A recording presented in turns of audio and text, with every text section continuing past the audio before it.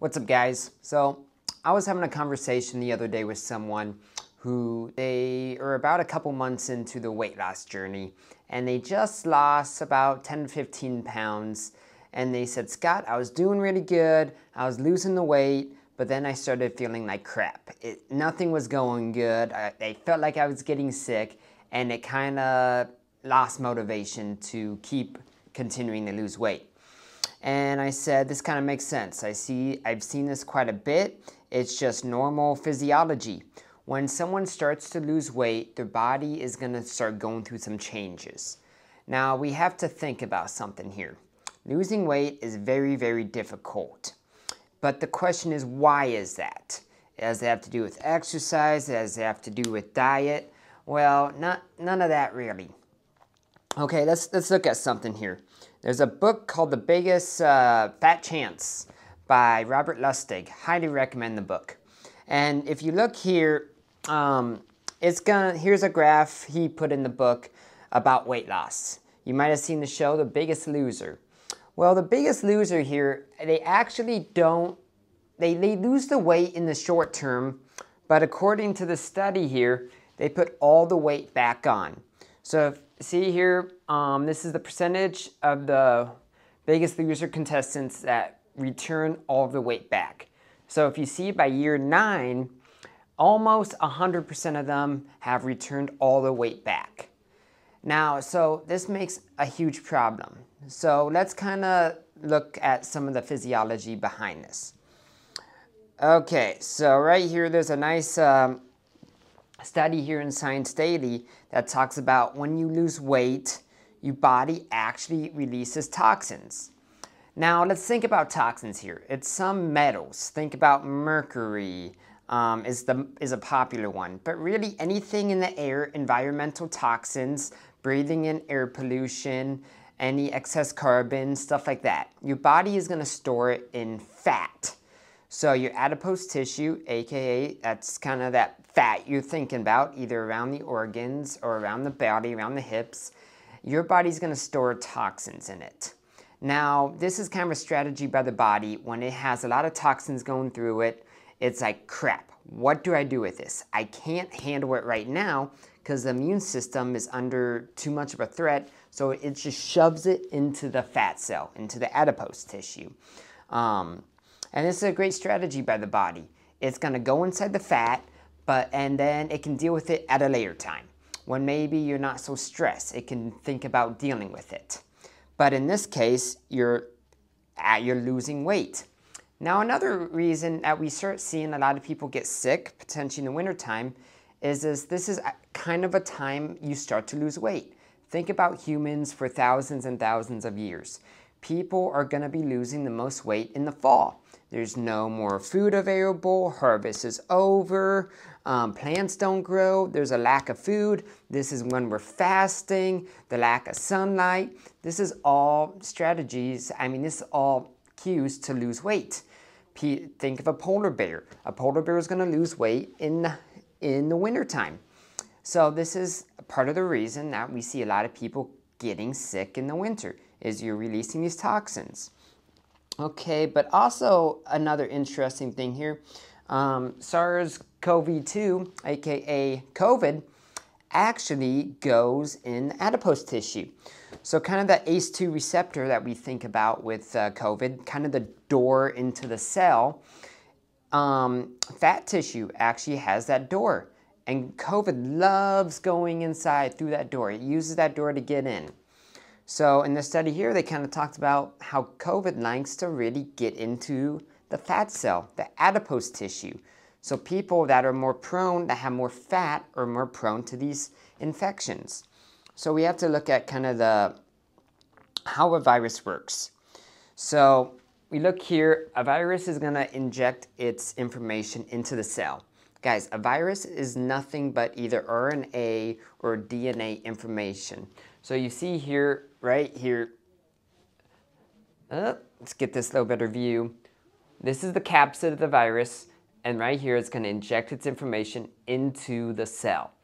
And then from here, that DNA, RNA, whatever strategy that virus is going, it's going to use that cell's machinery to replicate itself, aka the DNA. So whatever message that virus wants to spread and continue, it is going to do that through the replication process here. So then once it uses the cell to do it, so the cell starts pumping out new viruses essentially. So it gets to a phase here, you see number 4, where you kind of have what's called a bacteriophage. Bacteriophage is kind of a cell that viruses are just loaded inside. Now a lot of times this goes undetected. Your immune system doesn't consider this a threat quite yet, for whatever reason. You might be overstressed and your body's missing this. It has other fish to look at, bigger fish to worry about in the sea, while it's maybe not going to care about this. Honestly, you have, I think it's around 10 pounds of virus inside of you at any one time, and these viruses are microscopic. So you have all kinds of viruses in you that have undetected, and in the case of COVID, it's in your fat cells. And now let's look at this release phase. Now this can be kind of thought of when you're starting to lose the weight. That cell gets broken open and the energy gets released. Well, this is essentially what can be going on with COVID. So or pretty much any virus, guys. There's millions, trillions of viruses out there. That it's not specific to COVID. There's a lot of cell viruses that we won't ever know about. I mean, in one droplet of seawater, there's trillions of viruses. So the cell, a fat cell, is really holding a lot of toxins, a lot of viruses, a lot of metal, and just a lot of toxicity issues. So when you start losing weight, this is kind of the issues that you're gonna see. Is you're gonna start feeling sick a little bit, and it's gonna confuse you. So don't get stressed up. This is a normal thing that's gonna happen when you lose weight. I hear it time and time and time again. So looking back here, we saw here with the study, boom, there's gonna be, and then right here, diet's releasing toxins, and then this is kind of the virus component.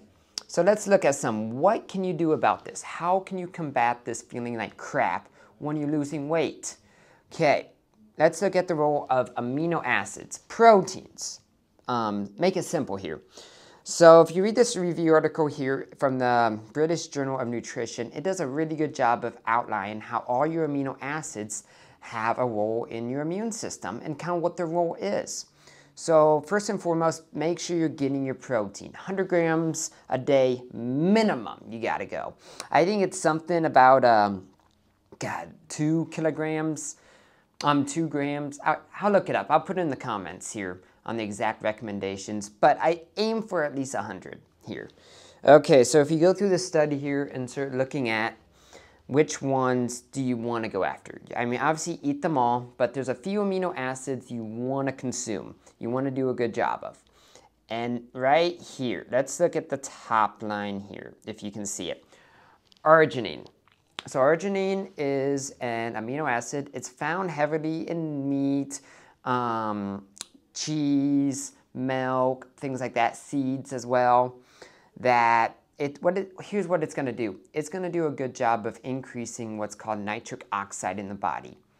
Okay, so let's look at the immune system. One part of the immune system is a macrophage. Macrophage is basically like a Pac-Man. Macrophage, however you want to say it, depending on where you're from. So this little Pac-Man figure is going to go and it's going to eat whatever it's going to go after, whatever the threat is, whether it's a cell, bacteria, virus, toxin, whatever. It's going to go into that, it's going to capture. And what it's going to do, it's going to spit a little bit of this nitric acid into the cell to destroy it. Amazing thing, beautiful. So if it detects, hey, this fat cell is potentially harboring viruses, it's going to inject the nitric acid inside of it and destroy the cell. Amazing. And arginine is an amazing way to increase this. So when you start losing weight, think about increasing your arginine uptake or kind of getting a little more or possibly supplement it with your diet. Now the next one here is lysine. Now think of herpes simplex, which is a cold sore, that little thing you get on your lip that virtually almost everyone has. It's a virus. And when this virus starts coming out, it's gonna create that cold sore. And anything you buy in the store, that little chapstick type of stuff that says combats cold sores, is gonna be composed of lysine. So lysine is amazing for viruses. Anytime I start getting a little bit sick, boom, I have a bottle of lysine pills that I'm popping like crazy. And this has really helped with prevention of getting sick from a virus. So arginine and lysine, keep it simple. Those are the two big ones. You can think into this a little more. The amino acid citrulline then converts into arginine, so you could possibly supplement citrulline as well. But in general, guys, make sure you get enough protein in. And when you start losing weight, arginine lysine is going to be a good strategy for you. Okay, now let's look at this next molecule here. There's something called metalloethionine. It's a mouthful. I can barely say it. So this molecule here, think of it as the school bus of the cell. So inside the cell, you're going to have this little school bus that's going to go and pick up the toxins of the cell. Mercury is usually a big one, but there's many other metals that it's going to be taken, stuff that doesn't belong. It's basically immune system defense. That this actually it has a huge role in brain disorders. So people that maybe that you're losing weight, this is going to be a good strategy, a good molecule to go after. Increase that school bus of the cell of this metalloethionine, right, molecule. Okay, so the school bus is going to be going around the cell. Now we got to look at what are the drivers of this school bus. What's going to be running the show? And there's three big players here. You have zinc, you have selenium, and you have copper. So really, if you're deficient in any of those three, this school bus isn't going to be doing as good a job.